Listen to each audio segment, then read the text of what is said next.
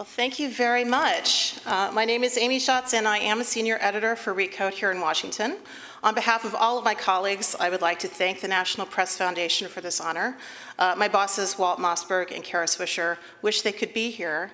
Unfortunately, they're moderating a Recode media conference in LA tonight, and they couldn't make it. It's one of 6 conferences that Recode will be hosting this year around the country, and they're pretty important for our company in this brave new digital world because they really help us pay the bills. It's really only been a year since the Recode team, which used to be known as All Things D, broke away from the Wall Street Journal to form our own news organization.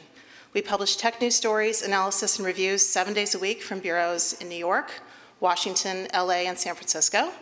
Aside from breaking tech news, we spend a lot of time on features and long-form journalism.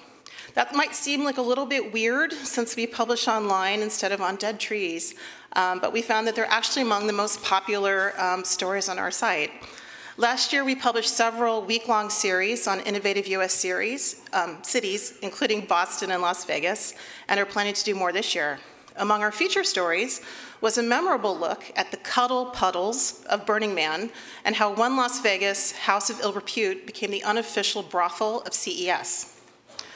We couldn't do this alone, and we wanted to offer special thanks to our friends at CNBC and NBC News for all of their help this year.